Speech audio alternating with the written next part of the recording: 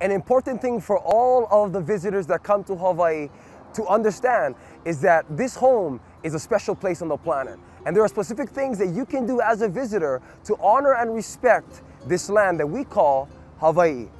And it's in the acronym Aloha, A-L-O-H-A. A stands for just that, Aloha. What is Aloha?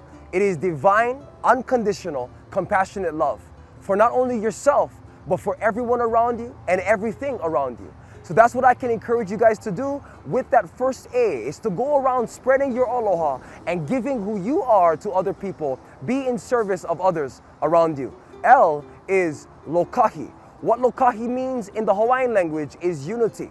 This implies community. This implies togetherness. This implies being a person who is out to make a difference wherever you go and not only thinking of your best interest.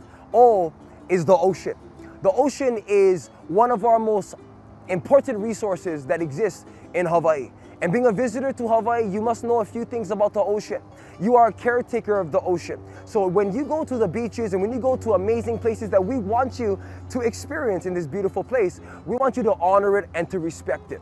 Yeah, all the fish, all the wildlife, do not leave trash on the beaches, because although you are a visitor, we would like you to treat this place like your home. And the ocean is one of the most important things that we have as Hawaiian people on our land.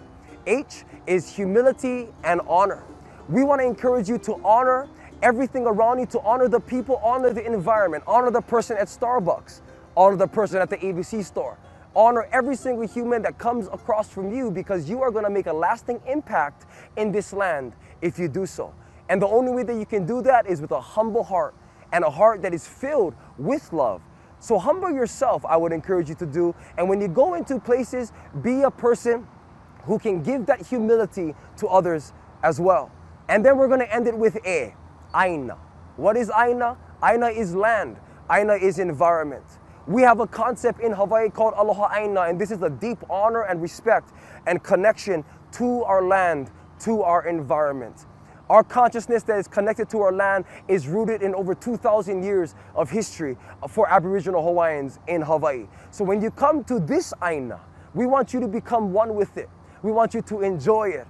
We want you to take the energy that is in this Aina, take it back home with you wherever you go. But the only way that you can do that is to be a human being that is filled and comprised with one energy, with one power. And that power is Aloha.